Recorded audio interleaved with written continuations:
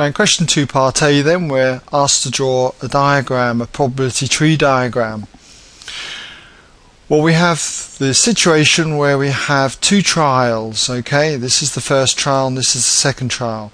The first trial will be about the type of machine that produces the rods, and the second trial will be about the condition of the rod, whether it's defective or not defective. So I start first of all by labeling my trials, the type of machine and the condition. Okay, next we start to put the probabilities in. We have 3 machines, A, B and C, and the probability that a rod is produced from machine A is, we're told, 35%. So I would want to write that in there. Probability of A is 35% or 0.35. We're also told that similarly B produces 25% of the rods, and if this branch is B, I would write that in as the probability of B is 25% or 0.25.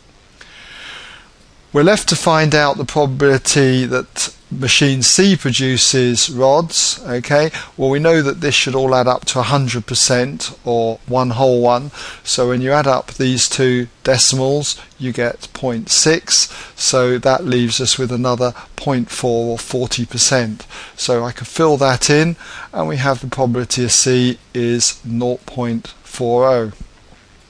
Okay, now the next thing you've got to be very careful about, because we're told that the rods produced from A, 3% of them are defective, and you might want to just rush in and write probability of being defective is 3% or 0.03, and the probability that you get a defective rod from B, you might want to just rush in and write probability of defective from here, we're told is 6%, 0.06, and similarly getting defective rods from machine C, we're told is 5%. So again, you might want to rush in and write probability of defective 0.05.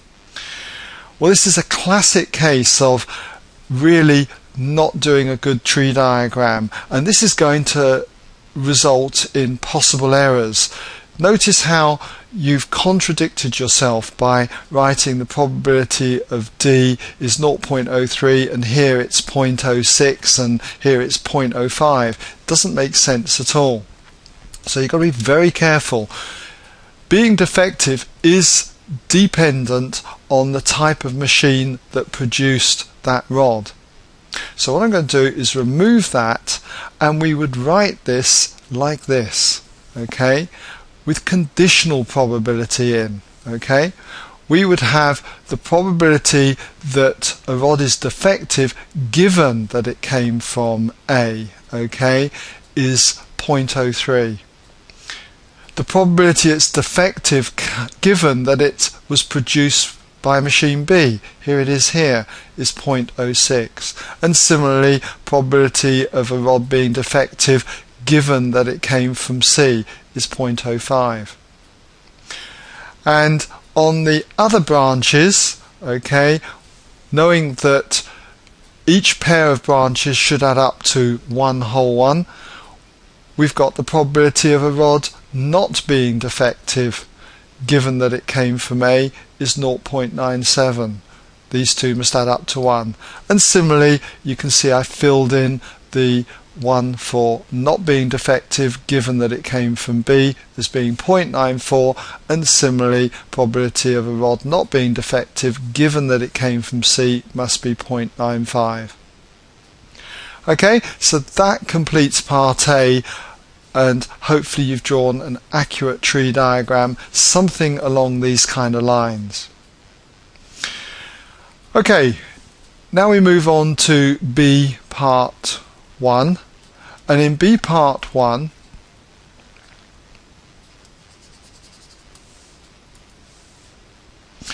and now we move on to B part 1, and in B part 1 we're asked to find the probability a randomly selected rod is produced by machine A and is defective.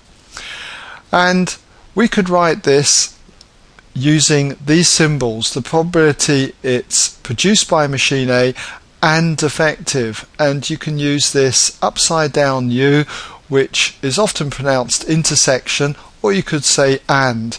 So in this case, probability of A and effective. Alright? And working out this probability, it would be to go up here, produced by machine A, and it's defective given that it came from machine A. We would need to multiply these two probabilities together. In symbols, okay, I'm just going to write it as the probability of A multiplied by the probability of being defective given that it came from machine A. Notice it's not the probability of D. It's not probability of A times probability being defective. We'd have had contradictions, remember, if we'd had our original tree diagram with just PD here, and PD here with different values. So take that back out again. So all we've got to do is just put in the numbers, and we've got 0.35 for the probability it came from machine A, and the probability of 0.03 being the probability it was defective and came from machine A. Working that out as an exact fraction, that comes out to be 21 over 2000, or as a decimal it comes out as 0.0105. So either of those answers would do.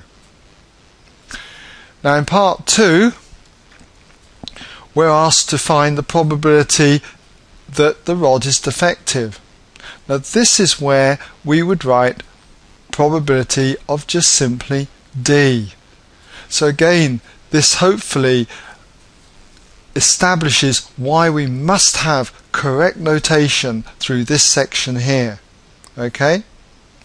Now the probability of a rod being defective can be achieved by various scenarios. It could have come from A and been defective, or it could have come from B and been defective, or it could have come from C and been defective.